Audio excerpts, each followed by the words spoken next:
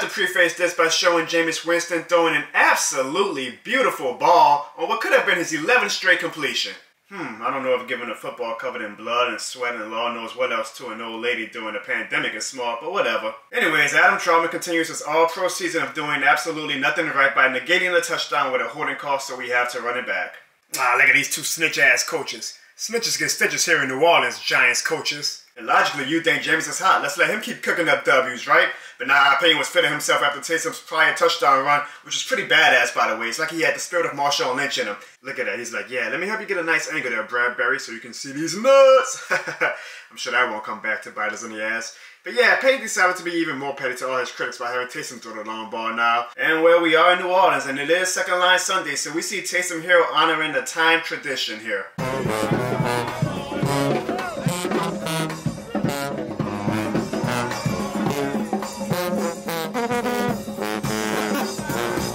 Some damn good second line in Taysom. Unfortunately, while the ancestor spirit was taking over Taysom, he apparently thought Deontay Harris turned into Calvin Johnson during this time and throws this ugly ass underthrown jump ball that James Bradberry easily picks off. As we see Ramczyk and Throckmorton look at each other like, is this dude serious? And Kamara ponders whether to purposely miss his blitz pickup again the next time Taysom is under center.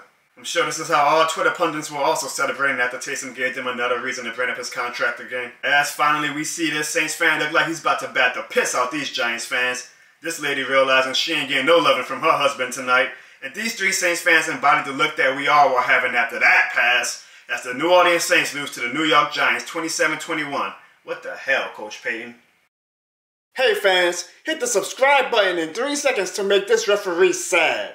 3, 2, 1.